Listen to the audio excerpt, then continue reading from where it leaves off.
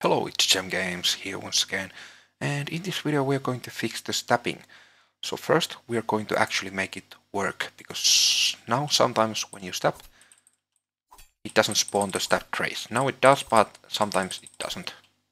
So we will fix that first, and then we will add a little camera shake and some other effects to that. So yeah, let's get started. First you want to go to the PP first person character and to the step trace. You can find it on the functions list. Okay, here on the start we have this step state is not equal to 0. Okay, we actually want to delete this. We don't need that anymore. We have adjusted the code in some episode. And now let's connect this back to the sphere trace by channel. Also, here let's actually spawn debug type for duration, compile and save. Now it at least should spawn it every time, because before it sometimes glitches and it didn't spawn anything. Okay, at least now it should. The next thing, we can actually now change that back to none. Okay, like that. Compile and save. Now let's go to the event graph. And on the event graph, we want to go to the stepping function, which should be, oh, here. Yeah, should be here. Now what we want to do here is, here at the start everything looks good. Here everything is okay. Yes. Okay, let's actually do one thing here, because now if we like press the step button right after we have step like this, it will step the second time. Okay, so I think it doesn't work like exactly how we want, because now if I double click it will still do the second step like second after. So let's fix that. I think we have put this a little bit too close to here. So let's actually get this set step state 1. Let's copy it and delete it. Let's connect this straight to the play montage. Now let's move all this after the play montage a little bit to the left. Like that. And now here on the top, so on blend out, I think we want to set the step state 1 here. So let's move this a little bit further and paste that set step state to 1. Okay, and on blend out, let's connect it to here. Like that. I think now it's a lot better. And one other thing we can do here, this play rate on the step montage, let's change it to 1.5. Okay, I think that's a lot better. Okay, let's compile and save.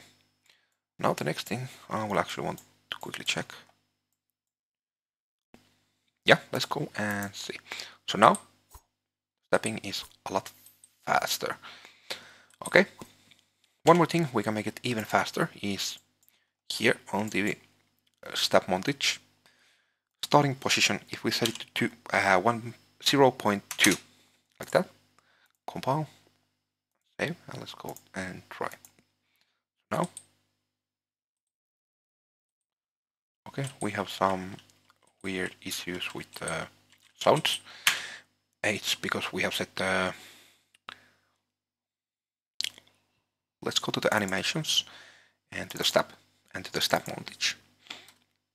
So now let's find the 0.2. Okay, we have set the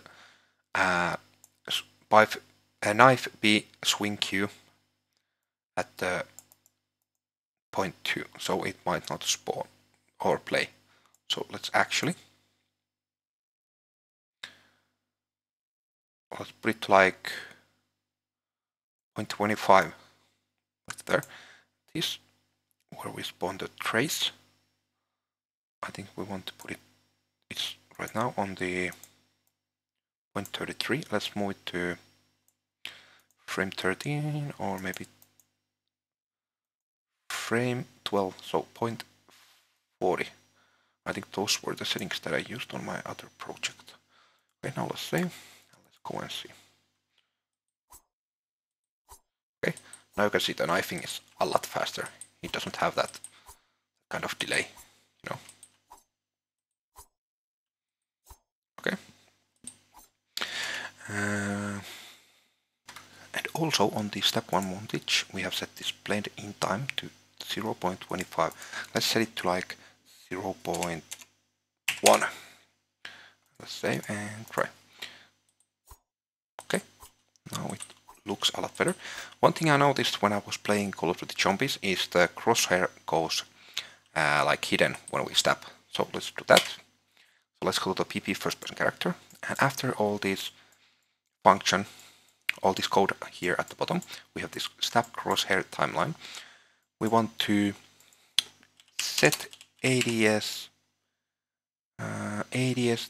timeline alpha, so this one. I think this will change the opacity of the crosshair. Okay, and now let's connect this just to here. Okay, let's compile and save. So now when we stop, you can see the crosshair goes away for a second.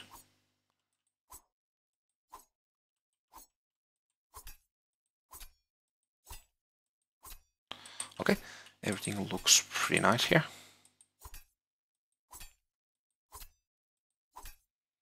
Okay, the next thing, let's add a little camera shake.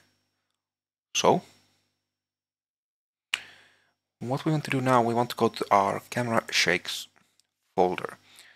We want to just duplicate some of these. I think it's easier. So, CS on land, duplicate, and let's call it CS step.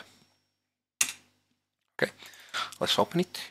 And what I did here, I first changed this duration to 0.3 and blending time to 0.05, blend out time 0.1.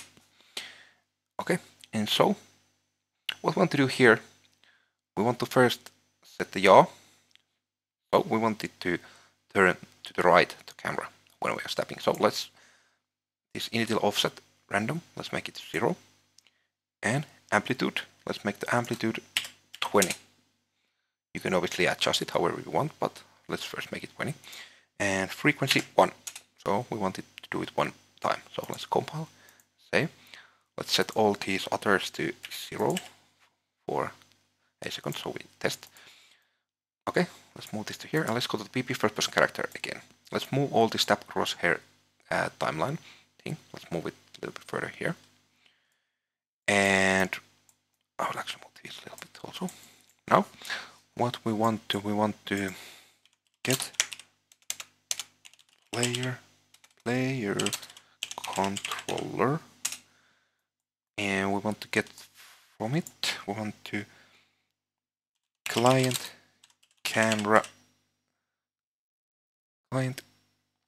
start camera shake.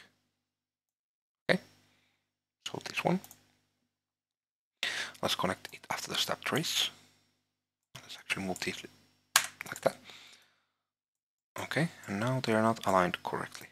Okay, I will align them a little bit better. Okay, that's better. The shake should be the CS step, and we don't have to actually change anything else here. So compile and save. Now, when we step, the camera should shake to the right. Yeah, it doesn't look that good yet, but when we add these other things here. So next thing, to roll. There we want to also add amplitude 20 and frequency 1 and initial offset 0. Okay, compile and save. So now you can see it looks a lot like in Call of Duty. It goes pretty much the same way. Okay, and also we can add some randomness to this. So let's go back to the CS step, and here on the top, this pitch one, let's set this initial offset to random. Amplitude, let's set it to like 2, and frequency 1. Okay, Now it adds a little bit rotation in, like, I will show you. If I go to here, it will add a little bit rotation, random rotation, like in this direction, like this. Okay. So let's compile, save, and test.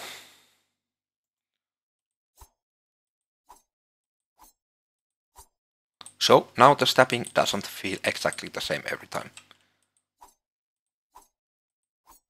And as you can see, it's looking already a lot better. Yeah, I think that was all for this video. If you enjoyed, please click the like button and yeah, subscribe and see you on the next one. Bye.